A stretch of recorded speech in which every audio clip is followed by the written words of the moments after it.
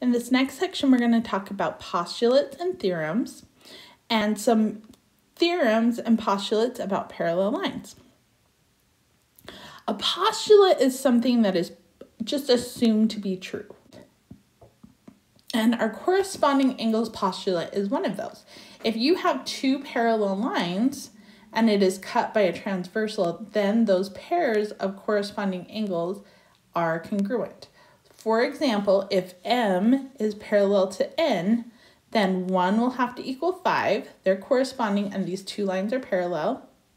2 will have to equal 6. 3 equals 7, and 4 equals 8. The next three are theorems that can be proven by using the corresponding angles postulate. So if we have two parallel lines that are cut by a transversal, then the alternate interior angles are congruent. So 3 would be congruent to 6, and 4 would be congruent to 5. The next theorem would be alternate exterior theorem. This would say that if you have two parallel lines that is cut by a transversal, this L line, then 2 would be congruent to 7 and 1 would be congruent to 8. The last one would be same side interior angles theorem, and that would say that the same side interior angles are supplementary. Supplementary means it adds up to 180 degrees. And how I remember this is if I make a C and an S, C for complementary and S for supplementary. Complementary you could make into a 90 degrees. Complementary angles add to 90 degrees.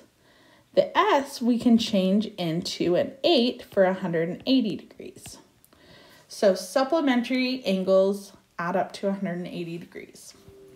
On example 3, I am going to prove that if we have two parallel lines and we're cut by a transversal, this is the transversal. It's the line that cuts across two other lines. Then the alternate interior angles are congruent.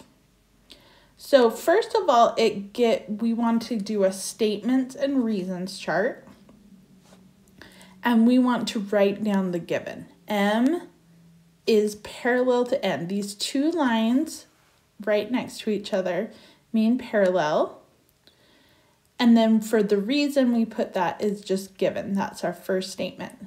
And we are trying to get to prove angle 3 is congruent to angle 6. Now I could say angle 3 is congruent to angle 2 because they are vertical angles. Then I can show that 2 and 6 have to be congruent. Those are congruent because they are corresponding angles, and we can use the corresponding angles postulate.